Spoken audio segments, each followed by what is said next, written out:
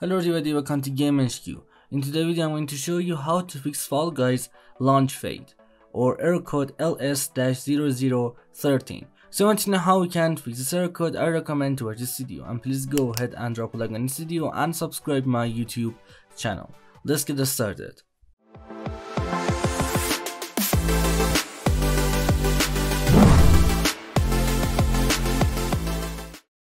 Okay guys, to fix this Fall Guys error code, first of all just go ahead and right click on start menu and then click on run. And then just go ahead and enter %appdata%. Just go ahead and enter %appdata% and then click on OK. And now guys, just go ahead and click on appdata from here and then just go ahead and open up local folder. And now look to find Epic Games launcher and then just go ahead and open up Epic Games folder. Then click on saved. And now guys, all you have to do is just go ahead and delete web cache folders. So just go ahead and delete these folders.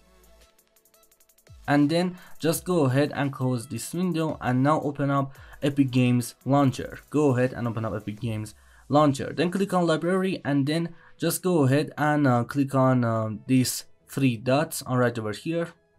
Then click on manage and now just go ahead and click on this option right over here to open up Fall Guys install location. And then just go ahead and right click on Fall Guys client. Now go down and click on properties, then click on compatibility and make sure to uncheck this option, run this program as an administrator. So just go ahead and uncheck this option, then click on apply and then click on OK. And now do the same thing for Fall Guys client game and also Fall Guys EAC launcher. Just go ahead and uncheck this option if it's checked. Click on properties, click on compatibility and then uncheck this option. And it's the first method I know to fix this error code. But if that didn't help you, just go ahead and open up Windows Defender Firewall. Just go ahead and type Windows Defender Firewall on search box. And now open up Windows Defender Firewall. Then click on allow an app or feature. Now click on change settings. And then click on allow another app. Click on browse.